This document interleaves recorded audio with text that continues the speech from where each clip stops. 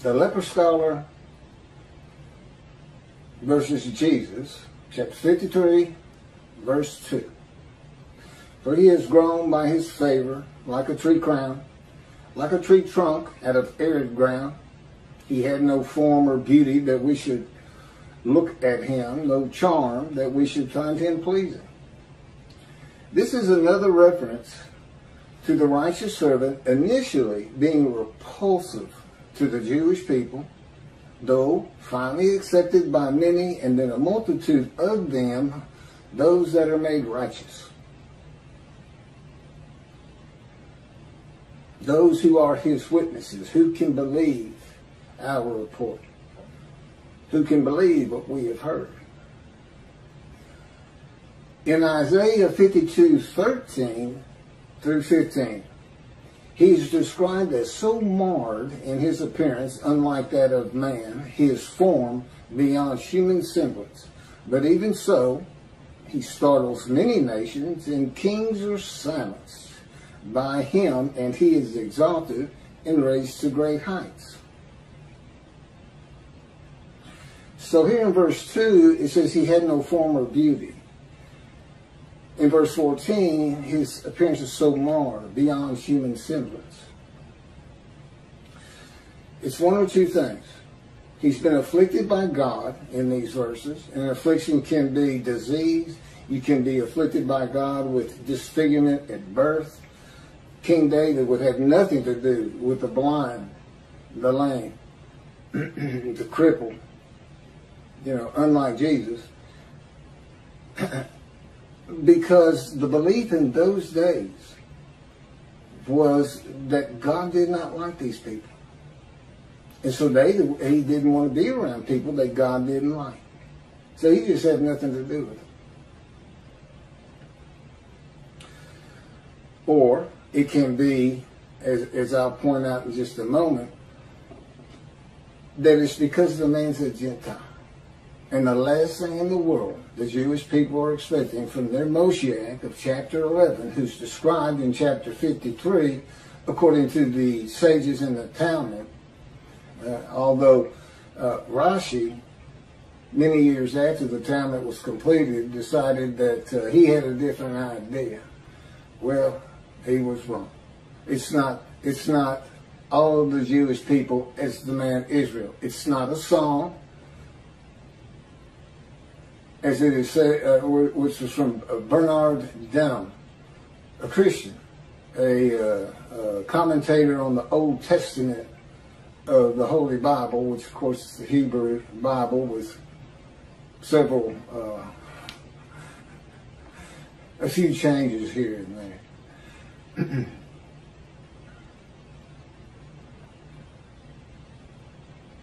And that alone, that makes, it's an extreme, marred beyond human appearance, and this is unlike that of man. He just doesn't look like other people to the Jewish person.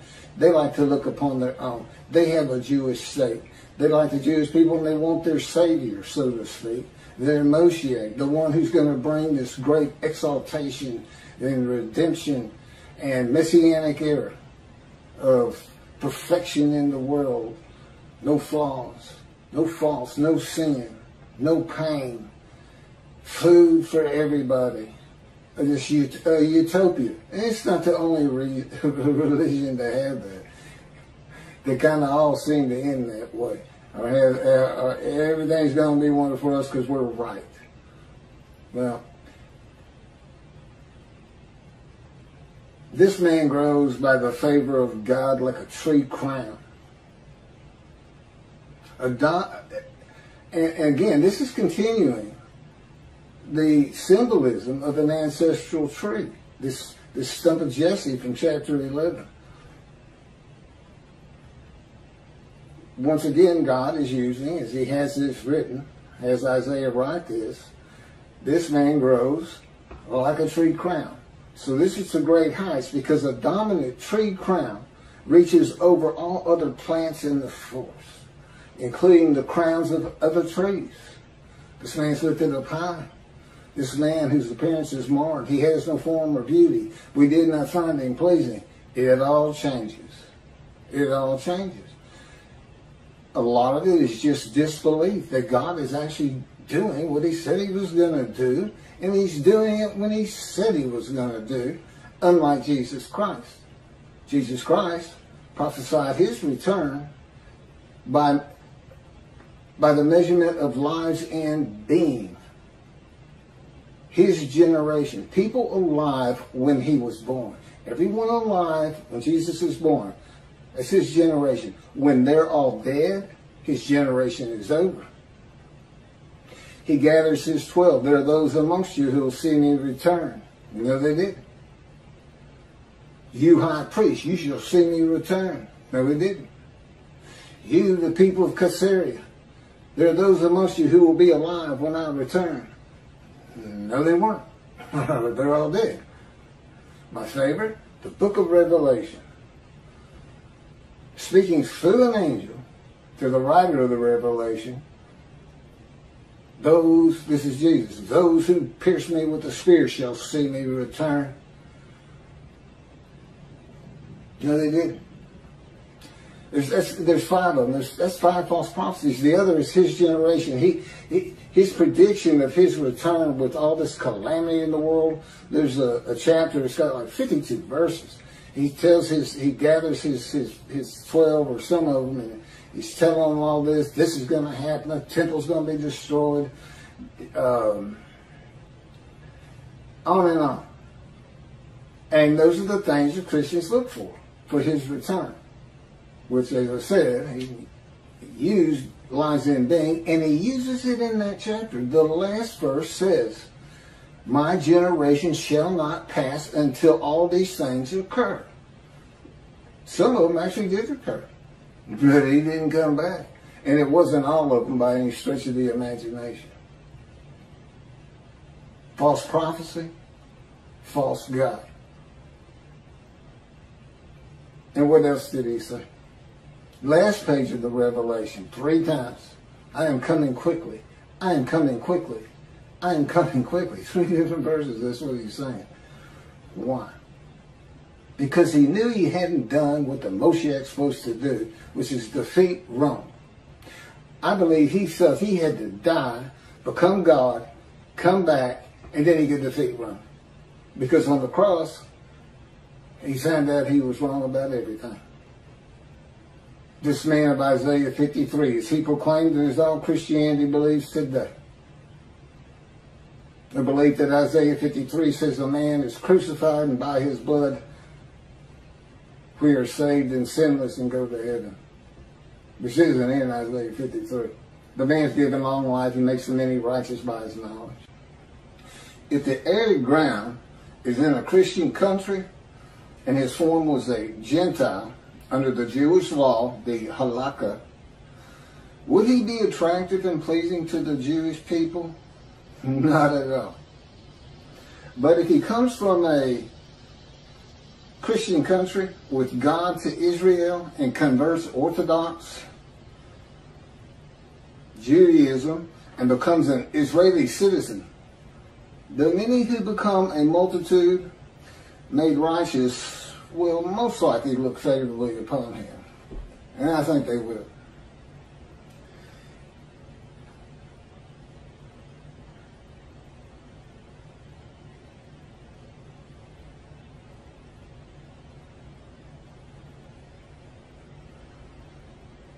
Verse 3.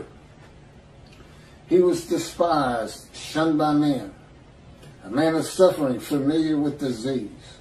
As one who hid his face from us, he was despised, we held him of no account.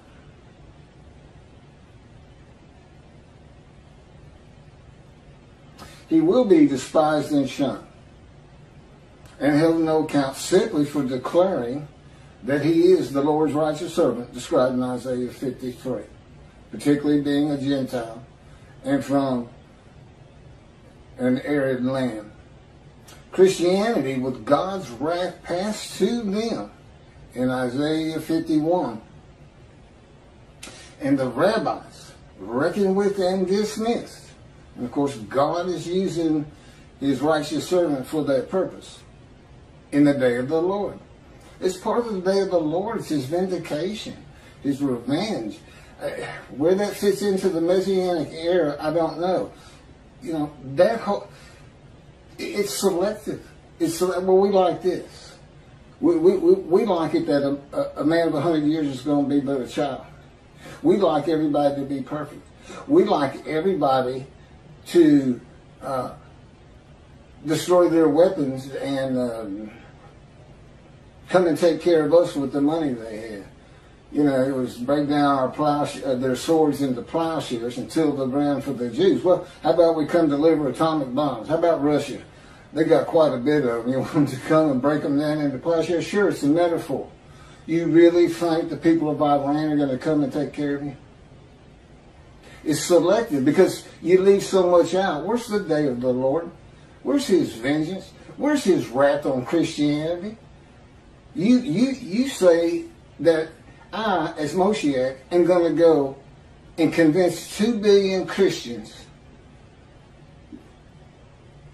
that the Jews have been right all along and that there is no Jesus. It never was. And no one died for their sins. They're going to be responsible for their sins.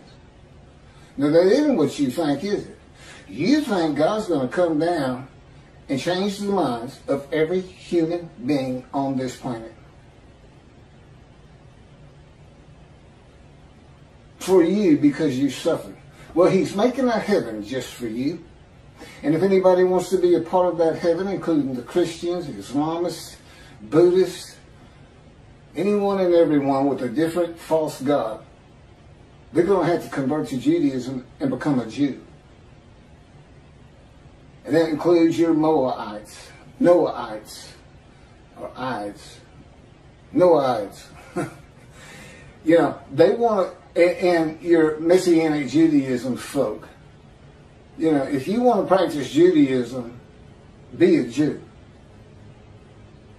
It's that simple. Because God is building a heaven with the name Israel endures. He flat out says it's just for them. That's your reward. You're not getting a Messianic era. Those are verses just for the people of antiquity, an illiterate, ignorant society that love, like children who love to be told stories. The bigger the story, the better. And the story of Jesus, I'm quite sure, was one of the most popular stories.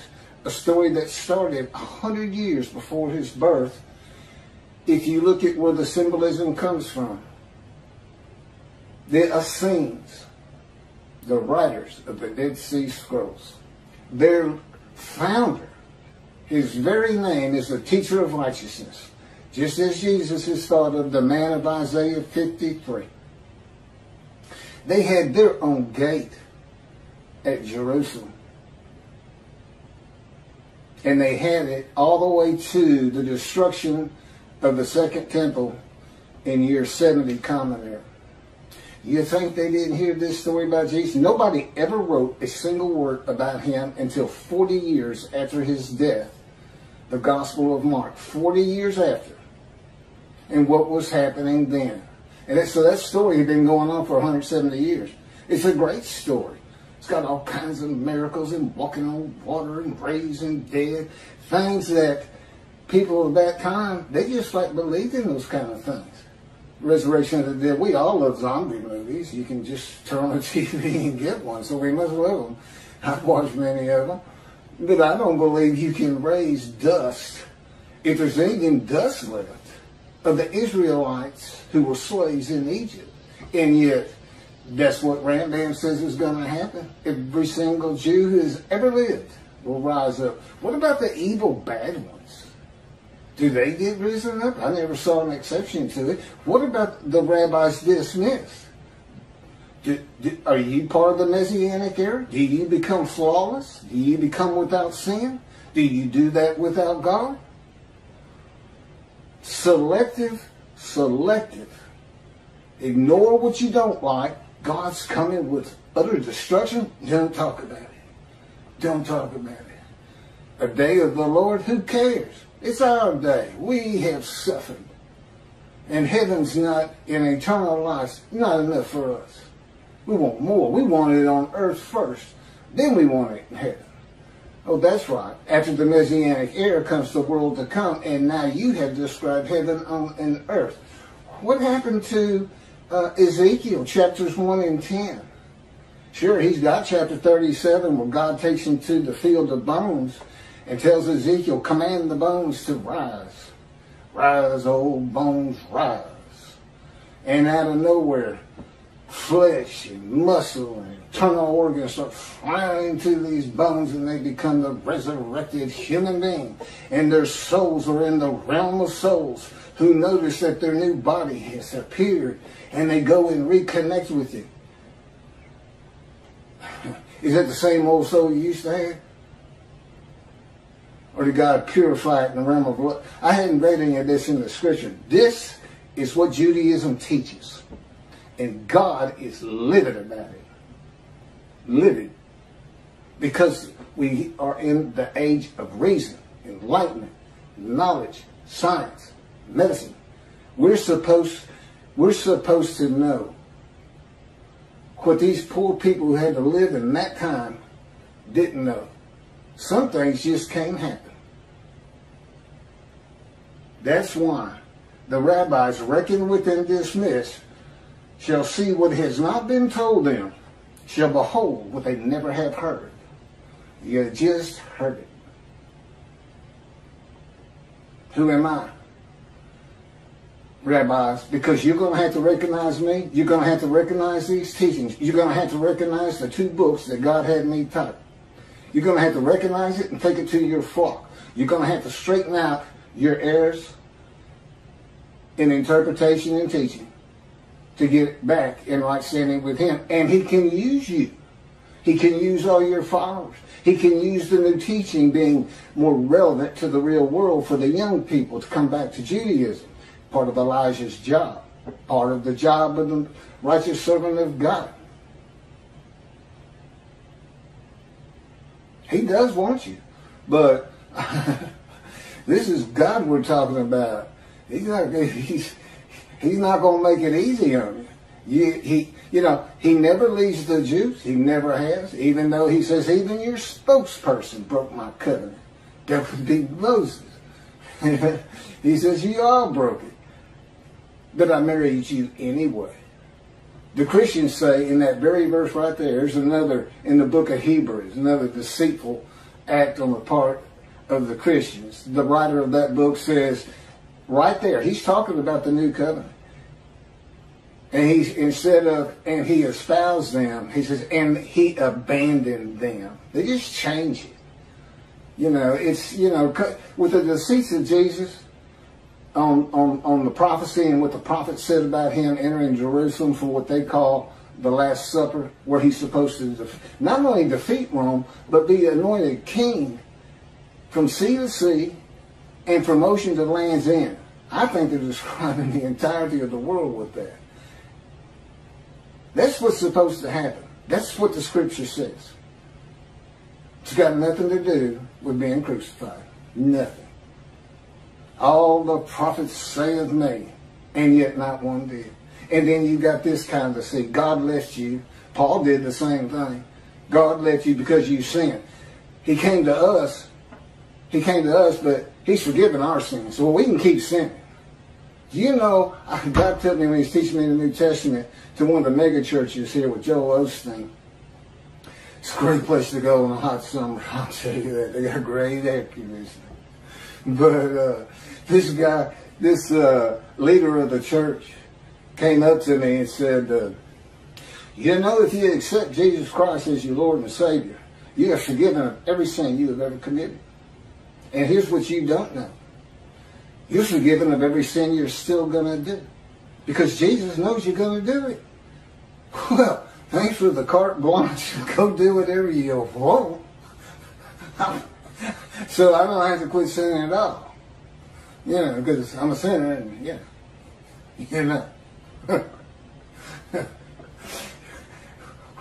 And this is a person who believes God performed human sacrifice for him. Okay. Remember, I was an atheist for 50 years. I hear things like this, and I just, what is going going on in the world? I'm a lawyer. I've seen all kinds of people. I've represented all kinds of people. But until I really got amongst the religious Christians, and God made me, He made me watch every Christian channel there is, till I knew everybody. I'm like, can I watch a thriller or a mystery or something? So anyway, I'm going to carry on. Gentiles will despise and shun the man who startles the nations and silences their leaders for announcing that he is the anointed one the Jewish people have been waiting for, and that Jesus cannot possibly be the man described in Isaiah 53. The Jewish people will despise and shun me for the reason they expect and have been taught that the anointed one is Jewish, not a Gentile. And the era of exaltation, redemption, and restoration of the Messianic era they have been taught will not be occurring. It is the nature of people to reject, despise, and hold of no account a man who has no visible proof to substantiate his claims that God speaks to him as God spoke to Moses, that he is the man prophesied to come in the Hebrew Bible, that he is a messenger and deliverer of covenants of God, and that the Spirit of the Holy God has alighted upon him. I have but the one proof I mentioned in verse 1. I offered myself to guilt. I was supposed to be dead within a month or so, 20 years ago. And I had no... Lung cancer doesn't disappear. Lung cancer, they said they couldn't even treat. And I have absolutely no symptoms. Now, I haven't been x-rayed again, but God tells me it's just simply not there.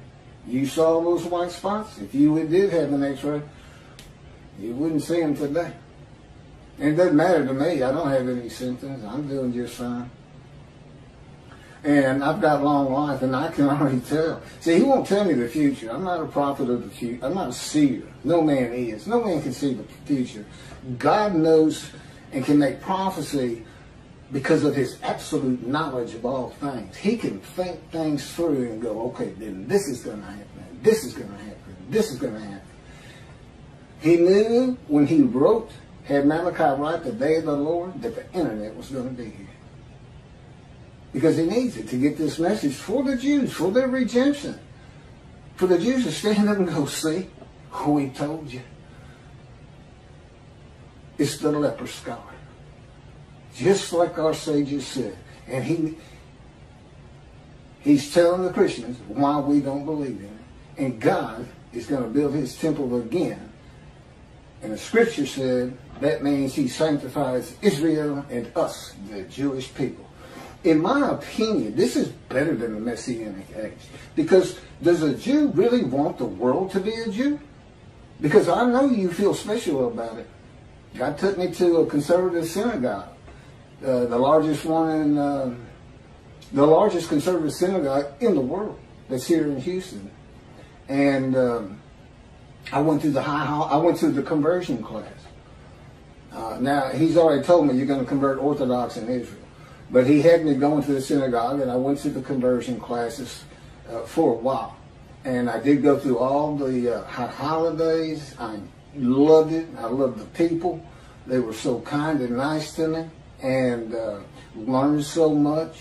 Went through the Yom Kippur services, everything. And of course, God's with me the whole time. I mean, that's what's so nice. Plus, His power's on me. If I got a little bored, He can make me just tranquil and patient. And He's good about that.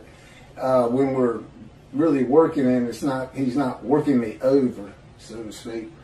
But I mean, I found out the Jewish people are very proud of being a Jew. And do you want everybody in the world just like you?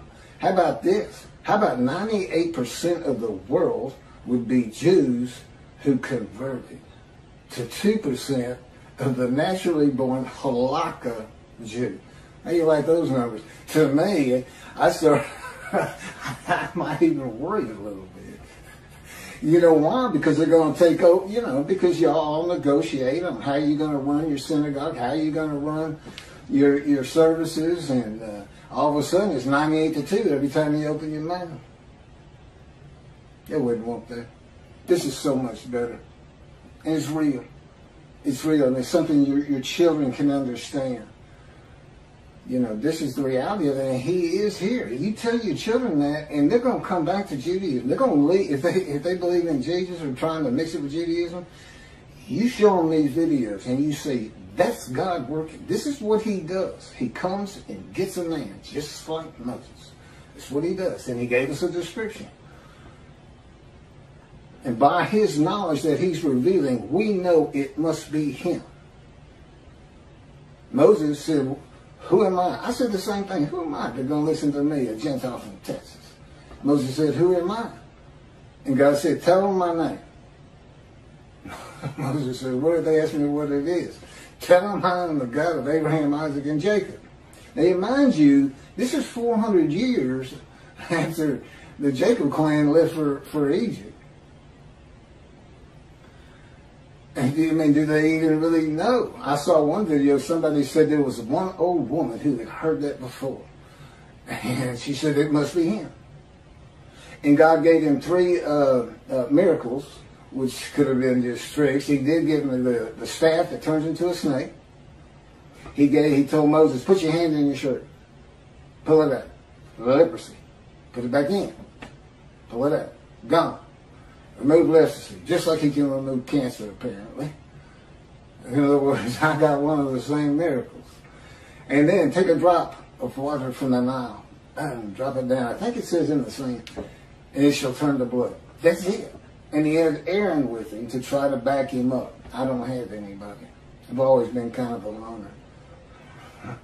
I got the Holy Spirit. My best friend. We're friends.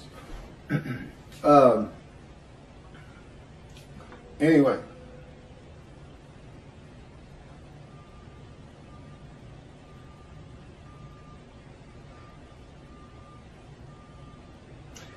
Jesus, a man of suffering. This is what's being described, you know, in this verse. A man is suffering from me with disease. Jesus wept one time. This is the shortest verse in the Christian New Testament. Jesus wept. That's it. Jesus wept. Why? Because he had just raised his friend Lazarus, who had been dead 4 days. You know, Jesus was dead 3 days and he rose. Lazarus had been dead 4 because Jesus was late getting there. And but he wept because still nobody believed who he was. Which I suppose means, and I've heard them talk about this, that he was the man of Isaiah 53. Or because of the miracles he was performing, he was God. He does indicate that in many a verse. I am God. But I don't think he ever actually just says it like that. It's just implied. But in any event, that's not a life of suffering. And as far as wounded, and all you have is he got whipped and he got nailed to a cross. And at the end of 9 hours, he yelled to God, "Why'd you forsake me?" And then he, quote, gave up the ghost. He didn't even die, apparently. He just let his spirit go without him. I guarantee you, there's many. If God had given us that power, people would be dropping all over the place. I can't take it anymore. I'd rather be dead. Boom. There goes your spirit, which is the ghost. He gave up his ghost. He quit trying. And you're talking to a man who laid in the back of an ambulance for 8 hours, gut shot, hanging on with everything I had. The only thought in my mind was, you have got to hurry. And I was still saying it in the shock room of Ben Taub Hospital. You have got to hurry. But anyway, I pulled through. And went on to run track that year. I got shot October 5, 1975. And in early February, I won a high hurdles race in a very competitive district in Houston. Anyway, It was tough getting back, but I enjoyed the struggle, the suffering of trying to achieve, which it's that suffering of the Jewish people that makes you so successful, is what God tells me, and I believe it. I've learned a lot about suffering with God, and I've learned an awful lot about the suffering of the Jewish people. That's basically that's my world. It's the Jewish people, the history, their lives, their daily lives, their lives as they were in the Middle East, Iran, the terrorist organization, Hezbollah, all these, Lebanon and everything else. He's taught me well. He hid his face from us. I'm reading from a midrash, my midrash on 53. That's in Isaiah 53 in the day of the Lord. Who hid his face from us. In other words, I'm taking sections of the verse and explaining each one of them. He was despised, we held him of no account. Okay, well, a man who is despised and held of no account is not going to go out among the people. Until the perception of him changes, and he's asked to, which hopefully my books are going to do for me. People are going to say, he couldn't know these things. There is a proof. We're the Jews. We've been expecting him. We believe God will do what he says he's going to do. But at least in social media, I've been kicked out of many a group just for suggesting Isaiah 53 might be Elijah. I didn't even bother saying, what if he's a Gentile? It might come after me. I don't know. You can't talk about it. Tobias Hanger says, okay. Just what he says meant. I didn't do that. Okay, this is certainly not Jesus. He never hid his face. He's outside. Legions of followers. He was never confined to his home like Ezekiel and me in this room. I got taken from society just like Ezekiel. You're not going out with anybody anymore. No friends, no nothing. Just me. God says, just me and my spirit. It's been a long 13 years.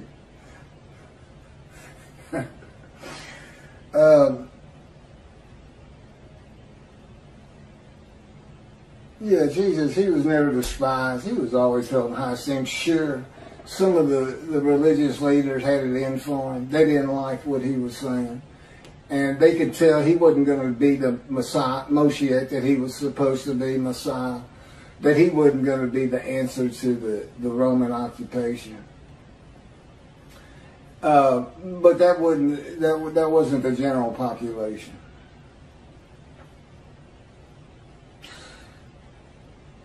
Okay, well that ends verse 3. And I'm going to go ahead and stop there. I'll pick up verse 4